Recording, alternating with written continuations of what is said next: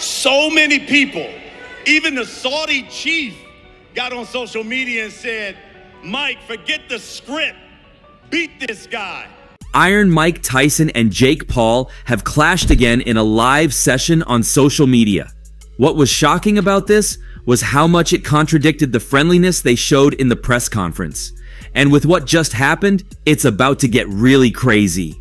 Despite having a press conference that looked relatively friendly and tranquil, Mike Tyson and Jake Paul have returned to the kind of antics that characterized the early weeks of the build-up to their fight, where both fighters appeared on social media to troll each other endlessly and fire shots as well. People who keep saying that this fight is scripted for Jake Paul to win. Well, just come to the fight and you'll see.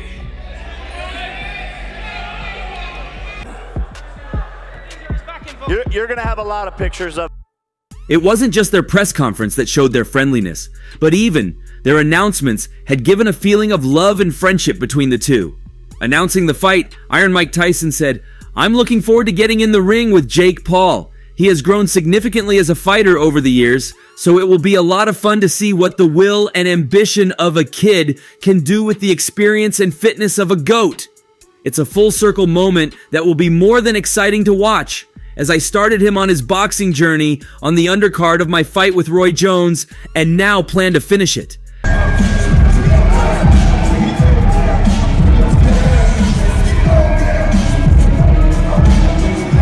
The ultimate disruptor.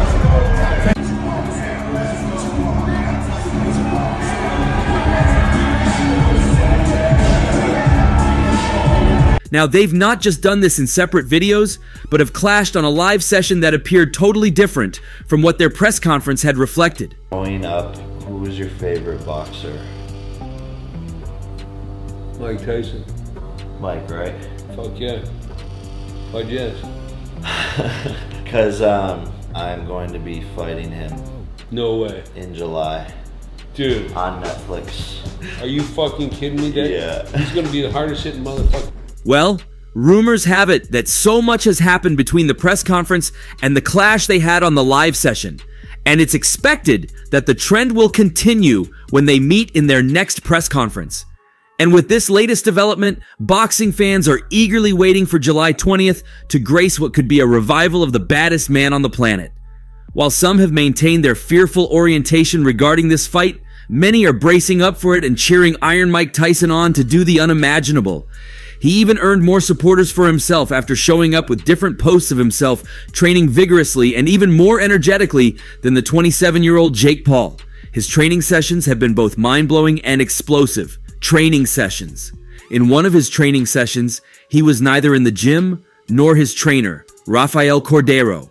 Rather, he was on the road in public, boxing a man much bigger than his trainer who used to be in that position previously.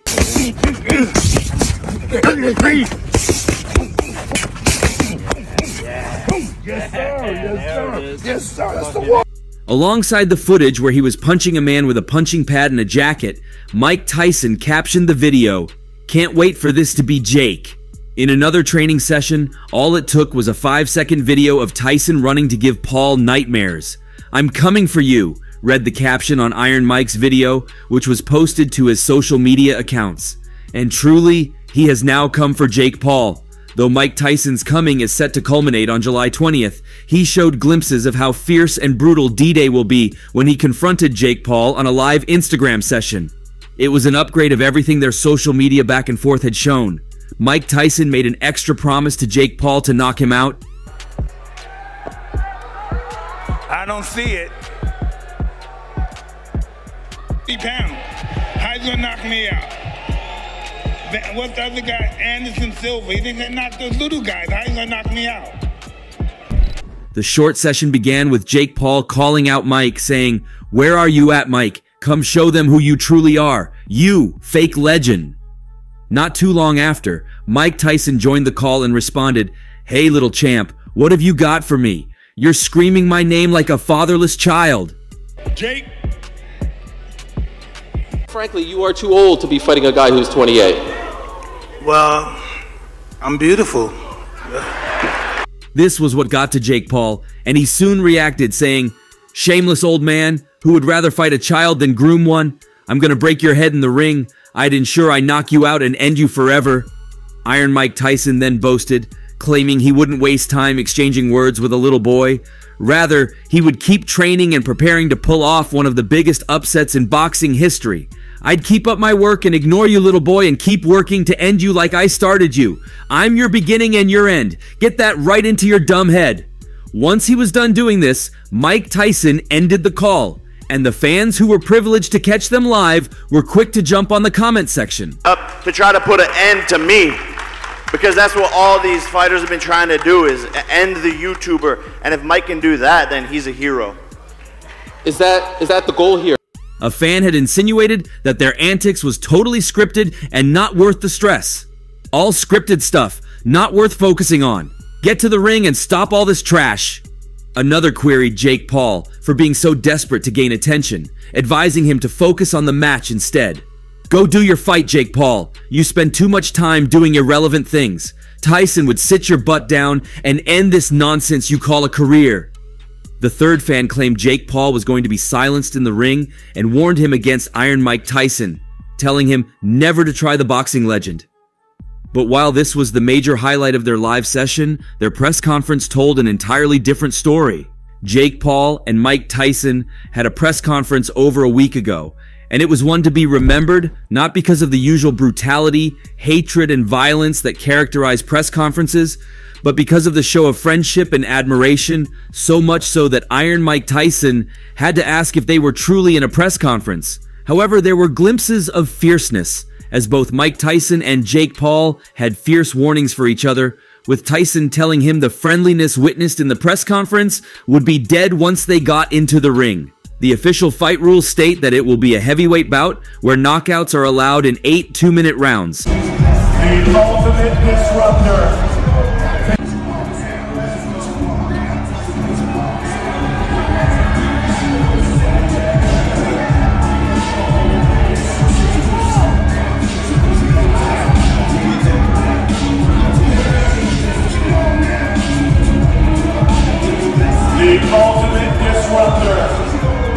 That rule was specifically requested by the 57-year-old and approved by Paul due to the entertainment factor.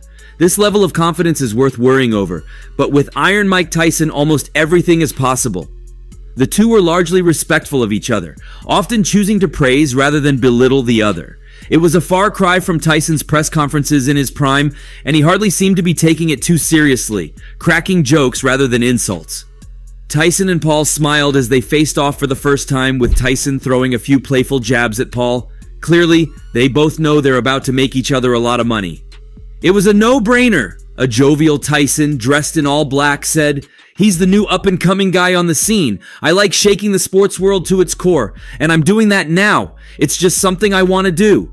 No, I really like Jake a lot, you know, but once he's in that ring, he has to fight like his life is dependent on it, because it will be. For sure, I did the shoot around because I wanted more action. Tyson dismissed critics who are skeptical of his age and just how capable he still can be inside the ring. When Tyson was asked to respond to detractors who've been critical in his quest to fight the 27-year-old Paul, he clapped back with composure. "I'm beautiful. That's all I can say," said Tyson. "The people who said that I am too old to fight wish that they were up here. No one else can do this. Who else can do this? Who else can shut the sporting world down? No one else can do it. You got the both of us, so we're gonna do this. We're friends. There's no doubt we're friends. But in the ring, we're not going to be friends. That's just what it is." Yo, Mike, how would you compare Jake to boxers in the 90s? And Jake, how do you foresee young boxers like me coming up? You feel me? Jake. Well, Jake is his own person. He's not like any other. Iron Mike further commented on how training for his comeback has been going. "I'm doing great, but my body is hell right now. I'm really sore. I wish I was playing possum," said Tyson. "We're going to see, if Paul can take my power," Tyson added. But Tyson delivered one stern warning Paul's way. Once the punches start flying, will he revert back to his old self? "No, I'm not trying to put an end to Paul. I really like Jake a lot. But once he's in that ring, he has to fight like his life is depending on it. Because it will be."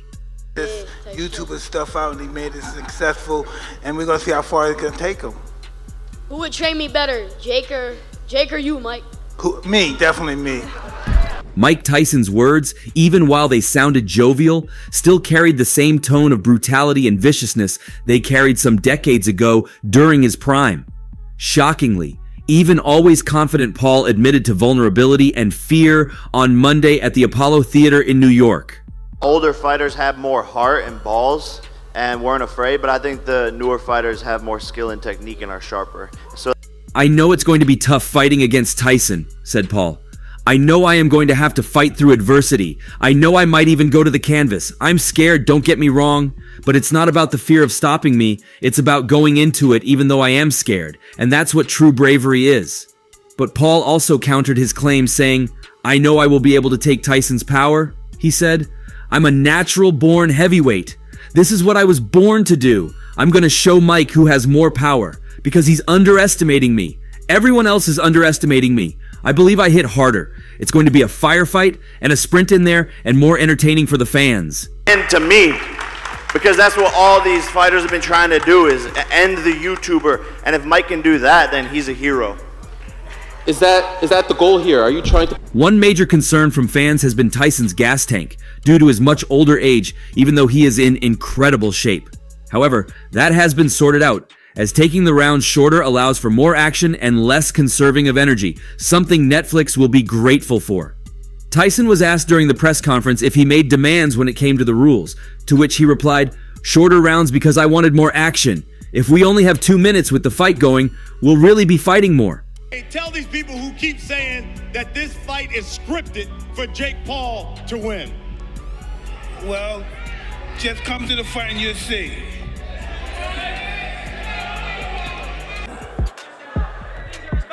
You're going to have a lot of... Paul then added, it's going to be a firefight, more punches. It's going to be a sprint, so it's going to be more entertaining for the viewers.